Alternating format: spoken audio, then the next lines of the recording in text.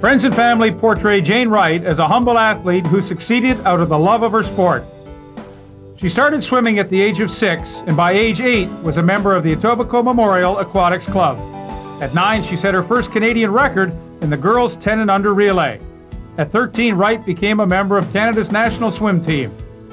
At the 1969 National Championships 1 year later, she captured her first Canadian title, setting a Canadian record in the 100-meter breaststroke. 1969 was a big year for Wright, who also represented Ontario at the first Summer Canada Games in Halifax, where she captured 3 gold, 2 silver, and 1 bronze medal. Jane Wright swam on behalf of Etobicoke and her country for 6 years until 1973. She has established over 100 Ontario and Canadian swimming records. Wright competed for Canada at the 70 Commonwealth Games, the 72 Olympic and Pan American Games, and the 1973 World Championships. Perhaps the pinnacle of her career came at the 72 Pan Am Games in Colombia, where Wright brought home silver and gold. Etobicoke is proud to honor 2000 inductee Jane Wright.